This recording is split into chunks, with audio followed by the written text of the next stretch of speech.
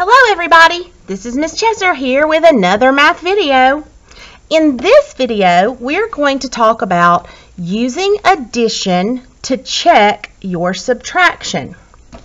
So, let's look at a problem here. Let's do 92 take away or minus 74. Okay, I'm going to start with a model. I'm going to model 92, so I need 9 tens. So 1, 2, 3, 4, 5, 6, 7, 8, 9. And then we want to do 2 ones. All right, so that's 92. 10, 20, 30, 40, 50, 60, 70, 80, 90, 91, 92. Now, I want to subtract or take away 74. I'm going to switch colors here. Now, the first thing that I notice is that I'm going to be taking away 74, which has 4 ones, but I only have 2 ones. So, what do I need to do? I need to regroup. So I'm going to take one of these 10s away and I'm going to split it apart into 10 ones. 1, 2, 3, 4, 5, 6, 7, 8, 9, 10. And just a reminder that if you set it up like a tens frame, then it's easier to see, easier to keep everything organized so that you can look quickly and see that is 10. All right, so now I have 10, 11, 12 ones. Now, let's look at, do I still have 92? I do, because I have 10, 20, 30, 40, 50, 60, 70, 80. And then this 10 would make 90, 91, 92. But now, because I have regrouped my 10 here, now I can take away those 4 ones that I needed to. So, I'm just going to take away here 1, 2, 3, 4. So, I've taken away the 4 ones, and now I'm going to take away the 7 tens. This one doesn't count, remember, because we didn't take it away, we regrouped it. So I'm going to take away 1, 2, 3, 4, 5, 6, 7. And now I'm going to see what I have left, which will be our answer.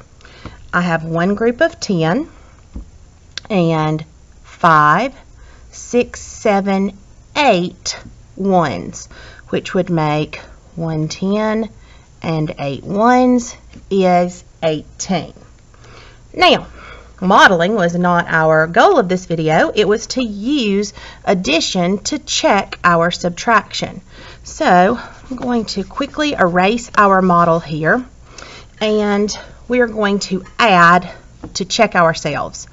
So, if I add, and remember we've looked a lot at fact families, so I should be able to add 74 plus 18 and get 92. All right, so I'm going to look at my ones place first. I have 8 ones and 4 ones. If I add 8 plus 4, I get 12. But I can't put a 10 in the ones place. So 12, if I look at it, it has a 10 and 2 ones. So I'm going to put my 2 ones here. And I'm just going to put this 10 over here with this other 7 that is a 10. And now I'm going to add my tens place. I have a 7 and a 1, or 7 tens and 1 10, which makes 80. And then the other 10 that I carried over makes 90. So that equals what we started with, 92. Let's take a look at one more problem. Let's erase this one. And let's do 56 minus 14. All right, I'm going to do this one on the number line. So if I had 56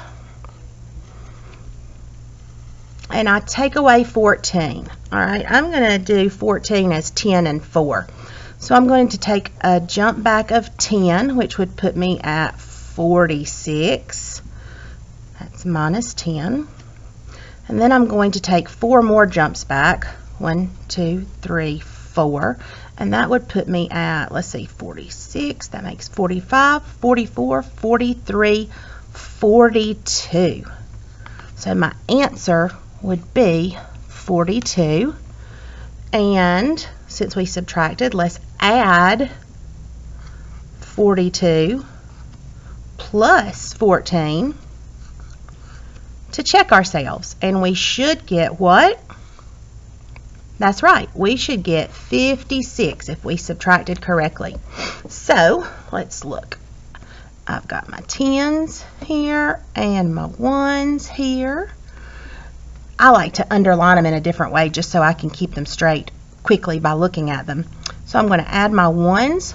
4 1s plus 2 1s makes, that's right, 6. And then I'm going to add my 10s. 4 10s plus 1 10 makes 5 10s. And looky here, see what we have. We have 56. So 56 minus 14 is 42. Then I can check myself by doing 42 plus 14 is 56. And so I know that my answer was correct. All right, good luck. Happy mathing.